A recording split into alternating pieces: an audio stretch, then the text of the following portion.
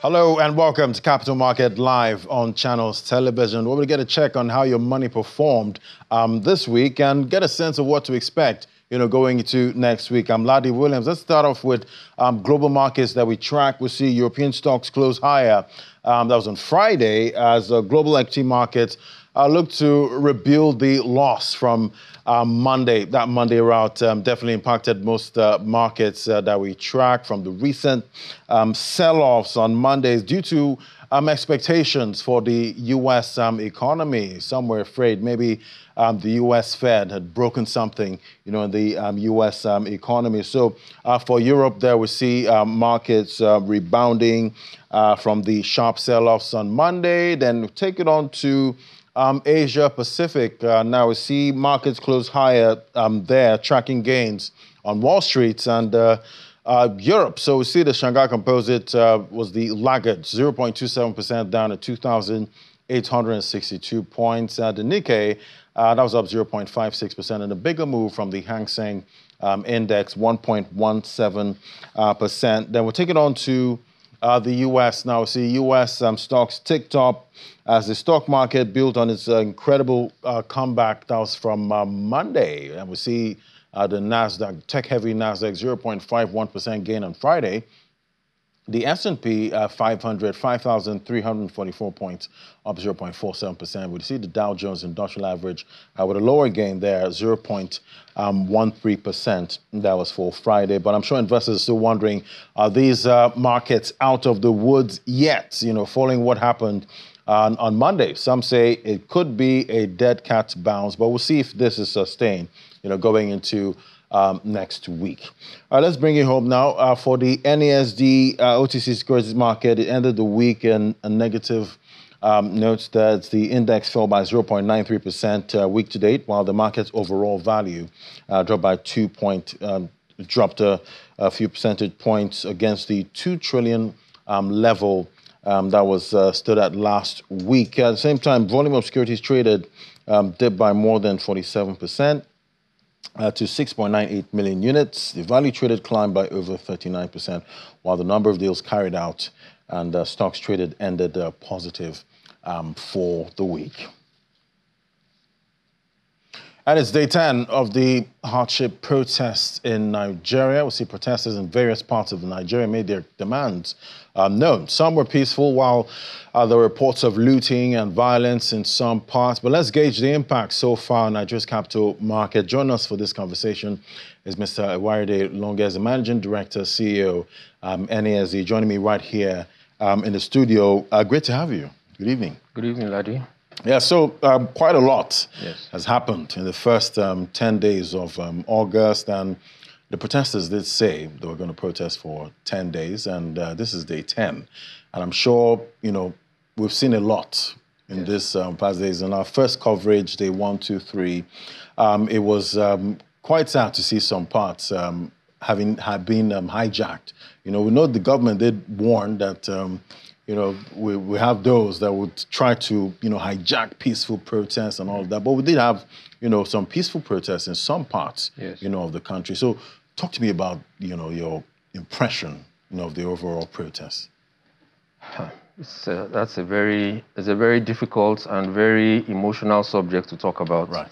I don't think it will be very insensitive to say that the protests are not meaningful. They're very meaningful. People are angry at many things, but I guess in all of this, at the end of the day, we need to be rational about how we progress, and I guess what people are really struggling with is the responsibility across board. You can't ask us to be patient and sacrifice and have your cake today and not be patient and sacrifice. So I guess that's what people are driving at.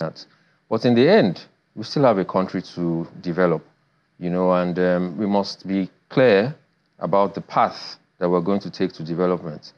So while we protest, we should also be thinking about really what should the end game be. We shouldn't just be angry. We should be thinking about where should this land. So it's difficult for me to say as an individual what people should do, but because people are simply reacting to the way they feel. Nigeria is in a bit of a the situation of Nigeria is like a startup company. You're thinking about liquidity. Liquidity is one of our biggest challenges. Long term, you might be very positive. You might come out very strong long term. But you're thinking about liquidity, you're thinking about product mix, you're thinking about route to market, you're thinking about motivation of your staff. All of these things need to happen, so that you can actually be successful. And that's where Nigeria is currently. The government is saying to us, be patient. We think we have a handle on this. Give us some time, it should work out.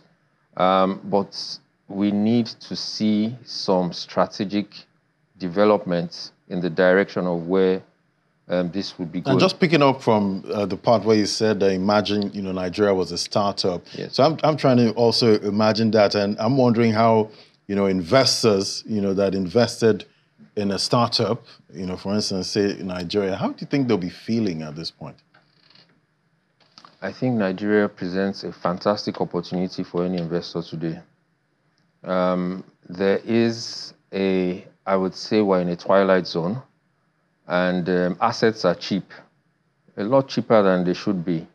And everybody is laying their bets in the opposite direction. That's the time when you need to look for bargains.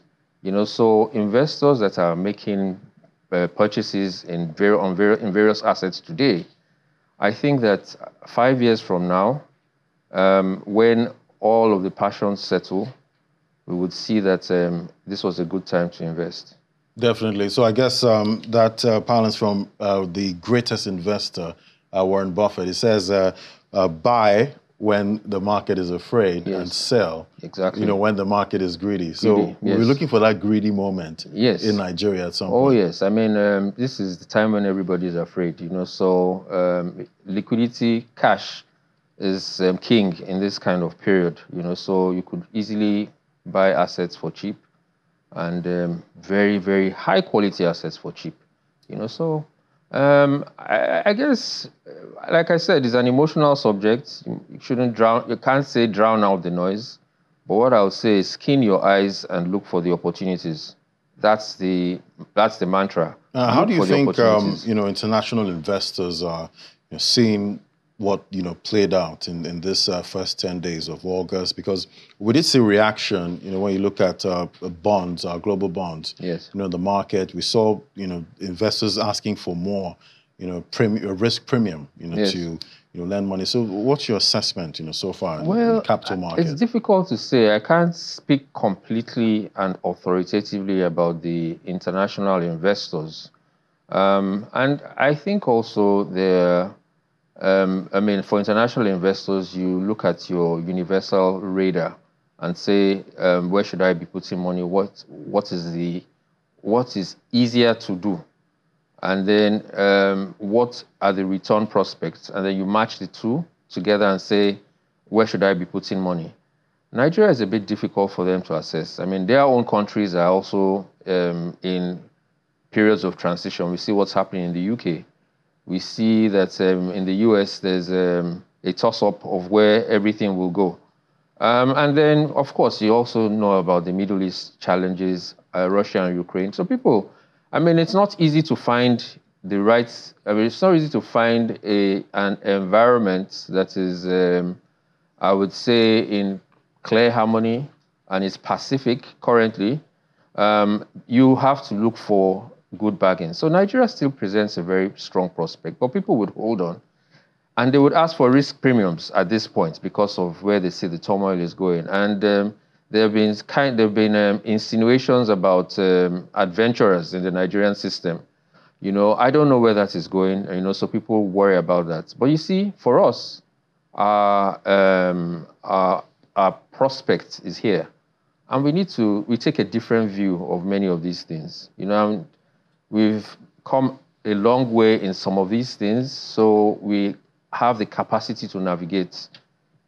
I think that international capital gradually is beginning to believe in Nigeria a lot more. You'd have these blips, but things would straighten out and you'd look for more bargains. So there's some key strategic things that need to happen, and we'd see people write their checks in this direction. But I would say, I mean, this is the what I was talking about a startup situation.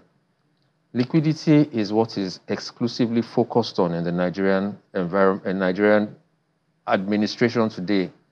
You're simply just trying to balance books. You're thinking about the foreign exchange. How are you going to get supply of petroleum products? How are you going to meet recurrent expenditure? That is not going to happen forever. So if you're a good manager, you'd have to ride the storm, and then cast your mind as to what you're going to build going forward. So we need to bring the fiscal part of this economy, fiscal part of this economy, this discussion into play. Because we've seen all the action from the monetary side, There's just so much they can do. First half. There's just so much they can do. Over 700 basis points Yes. hike so far. We've seen tightening. Yes. But still, the inflation problem, is still with us. And Yes. even though some have said the bright spot, maybe we've seen inflation rising at a slower pace, but that changed, for the last reports. But, let's look at results. It's earnings season, and Yes. we've seen a couple of companies roll out the results for the second quarter and the first half, of 2024. Yes. From most of the stories you've seen, what is that telling us about the business environment? Well, it depends on what sectors you're focused on. I mean, we have a very strong oil and gas prospect on our market. Well, I say on our market today. Even with all the issues we've seen in the oil and gas Yes. industry the past week. Yeah, I mean, so that company has really powered the exchange to a very positive point, and they've had, this is Aradel PLC. They've released their, I think it's half-year results, and they've grown by over, I would think, on the average, maybe turnover, if I recall, the turnover is significant. I know it's over 60%. If I recall correctly, it's about 297%. But it's phenomenal. That's the long and short of it. Right. So companies that have the capacity to earn hard currency, of course, will do well. So all of this is driving us to the fact that we must create opportunities that would harness external opportunities. But that's not easy to do. So maybe it's a 12-month venture. Maybe it is a little more. But you have to start today. You can't keep complaining and saying, oh, I'm hungry. And then 12 months' time, you're still saying you're hungry. Say you're hungry, but then start planting something. That's what we need to do. The opportunities are there, but the opportunities are not scraped from the streets. You have to walk them to get there. Right, and so, definitely we've seen, some of these companies, the revenue, looks quite good, but, Yes. Some are saying that when you look at, cost of, goods sold for some companies, Yes. and, cost of doing business, we're seeing that also rising. That is true. So what I term that to be is Nigeria is approaching a new equilibrium, a new market equilibrium. You can't build your cost models on the past. We've moved forward. We've increased petroleum products price. We've increased electricity price. Shout out to Bande. Yes, the exchange rate has gone in our disfavor. So the equilibrium has shifted, and that's the cost of living that we're under pressure on. So what needs to happen is that we need to expand ourselves, right? It's a transition, but to create a higher value environment, you have to do things differently. And I think that's one of the key things that must be dealt with is accountability. Accountability is key to everything. Accountability and orderliness, key to all of this. If you don't do that, you're just going to be running in the wrong direction and you will not get anything done. And we don't need to go in the wrong direction, Yes. At this time. We need to see movement, the right Yes. direction. But we'll look at, other things right after the break. Definitely, we're seeing the companies rolling out results, but we need to also look at some key issues there, rising energy costs, and how that's impacting this company. So stay with us. We'll still continue the conversation right after this break.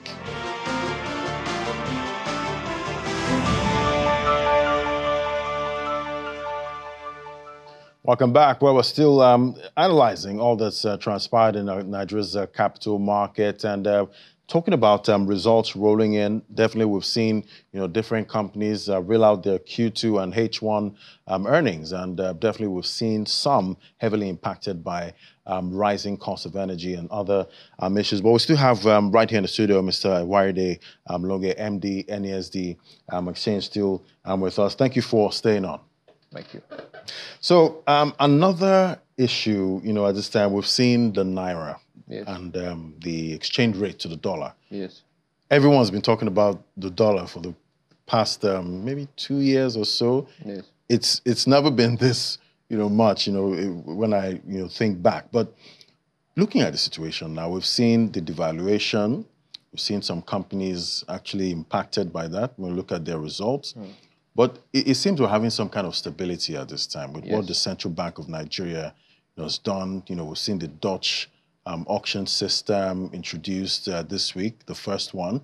We've also seen interventions, with the BDCs. Yes. So looking at, H1 and now we're in H2, do you still see, stability with the Naira? Do you see the Central Bank able to defend the Naira, going forward? I think so. I think that the central bank has done a phenomenal job, and that speaks to what I was talking about, accountability and orderliness. Once you bring accountability and orderly principles to a process, you begin to get people to act in the way that they should act. So it's difficult because you're working in an environment where there are very few options. But I think that the central bank has tried to hold things down. I believe that all the effort that the central bank is bringing in is now what the economic authorities are trying to support with improved fiscal promotion, I'd say. And so we need to look at critical areas. We speak about energy a lot. I think we also should speak about logistics. And my view is that we haven't started in trying to develop agriculture in Nigeria. We haven't. There's just a lot of lip service applied to it. I don't think we've applied our minds to what we need to do to improve productivity and distribution significantly. And I say that again, productivity and distribution, because many times we focus on productivity, perhaps, but we don't remember that we must take the goods to the market, get the goods sold, and give the money back to the farmers. That's a chain. And many times we don't think that that's important. But all of that is important. So if you focus only on productivity and you don't sell, and you don't give the producers money to go back to the farm to improve, that's a challenge. We speak about security also. I mean, that has to be resolved. But I think that is what we need to focus on. Because some would say, stability is nice, but we would also like to see, strengthening. And not about now. I think that we're still struggling with liquidity issues. Right, and our mainstay at this point, oil. Yes, we've seen the issues. Oh yes, with ramping up production. Do you think it's time to say, what? We're not meeting up, when it comes to oil. Let's start looking at other avenues. Or do we still try to win this battle, gaining from oil? Nigeria, I think that this government is very big on gas. Very, very big on gas. I mean, and also there's a buzz about transition, climate change, transition arrangements for climate change. And so Nigeria is more a gas company. I mean, that's what they call it. It's cliche. It's more a gas company than an oil company, an oil country, sorry. And so there needs to be focus on getting this through. And I know that that's a lot of what government is focusing on. But these things are not so easy to do. It takes time, it takes focus, And one other thing, again, we speak about accountability. We must tone down self-dealing. Self-dealing is just gets in the way of the progress that you want to achieve, because all your efforts and all your concentration needs to be applied to pulling us out of the woods. I don't know who's self-dealing, but I'm just saying that for accountability's sake, transparency, we need to be putting back what we are generating so that we can take ourselves out of this quagmire that we find ourselves in. Yeah, because we need to really get out of there. But next week, we're expecting the CMC meeting. Stakeholders in the capital market are going to be meeting to discuss, the way forward. So what are you seeing? Because I know you're a stakeholder. Oh, yes. So we're looking forward to the first CMC meeting of the new executive of the Securities and Exchange Commission. And they have espoused a lot of bold vision, I'd say. They're aspiring to do a lot of bold things. I think that's what it is. And innovation is in the middle of all of this. I think that the capital market is the fulcrum of reviving the fiscal side of things for Nigeria. So much of what the new executive of SEC is committing to is trying to get the capital market to contribute effectively to pushing Nigeria to the vision of the president of a $1 trillion GDP, $1 trillion economy. And I guess that there are critical things that need to be done. I think this is more of brain work than a lot of brawn. And we have significant brain capacity in that team. And so we're looking forward to working to get ourselves involved with the direction that we would have to go. But let me just say, the regulator can't be the one that powers us in the direction that we should go. It's really the operators, right? But I guess the most important thing for us and the excitement for most of the people in the capital markets is that I guess that this team of regulators, this team of the executive team, understands that regulation is not policing. Regulation is facilitation of the process and ensuring that the operators play correctly, but then drive in the direction that actually expands the space. That's what we're looking forward to. So I'm very excited about the meeting that we're going to have on Wednesday. And I think that the team is very serious. They've mapped out areas that they want to focus on. And beyond that, they are consultative, and they've opened their doors to speak to the market to say, what do we need to do right? And where do we need to focus? These are the kind of areas we think that we can see progress. So how are you guys going to get on board and drive in that direction? I will definitely be watching out, for that, and I'm sure a lot, cooking up right there at the NASD, exchange, and for the second half of 2024 and beyond. Yes.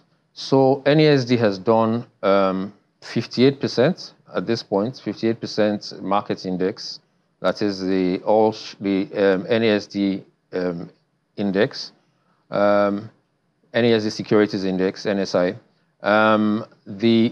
Is a sub-index, which is a pension index. That is the companies that pension funds could invest in if they're investing on NASD. That has done 114%, because that's the meat of the market, really. But I think more significant is that at this point in the year, we have done, the value of trading has exceeded what we did in the entire period of last year. That shows you that there's been a momentum. But more importantly, for me, this is where the focus really should be. We are finding our way, and we're making significant progress on our SME development mandate.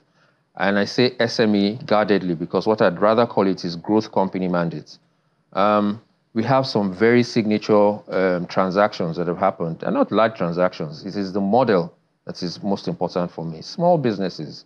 A lady who is a fashion designer that exports her clothes to the Western countries, she's grown her business almost 50, 60% in 1 year. And I love to, hear about the export stories, because there's a lady there's another young lady who's into film production. We're working with her to try and get her. So we fashioned a model to fund these businesses, listen to what their challenges are, trying to incubate them, like I've always said, to build them in the direction. So I think that at this point, many of the growth businesses that are looking for funding, that find it difficult to work with the traditional sectors, should be looking to deal with a company like NESD. We found the model right, and we're now ready to scale it. I will definitely keep tracking that progress. Thank you so much, Mr. Iwaride Longe, MD, NESD, OTC Exchange. Always great having your perspective. Thank you. All right, so let's look at the top gainers and losers. The NGX, we see Oando PLC would gain about 40%, no, 60% actually, because at 14.60 cover. Then we see the likes of RT, Briscoe, Japan Gold. Then definitely looking at Oando, I did hear some investors couldn't lay their hands on Oando shares because it was on full bid. So what do we expect for Oando going into next week? We'll definitely be watching out for that. If investors are still going to be trying to buy more, or will it be taking? Will they be taking profit? We'll definitely find out. Then for the top losers, we Champion Breweries PLC, 2.77 Naira, down 15%. Bois Cement lost about 9.99% for the week. Could be related to pre-tax profit drop there by 54% in the second quarter of 2024. So investors could be reacting to that. We also got a report that energy costs of Nigeria's cement manufacturers, that rose by about 140% in the first half of 2024. We know how, anything that drives off the cost of doing business definitely impacts on profit. So we'll be looking at these stocks to see how they perform, going into next week. We'll see if investors try to cherry pick, or we'll see maybe profit taking. That's a wrap on the show. Thank you so much for watching. Remember, you can watch us again on our YouTube channel, and you can get more perspective. You can also visit www.channelcv.com. Thank you so much for watching. From me and the team right here at Channels HQ, it's bye for now.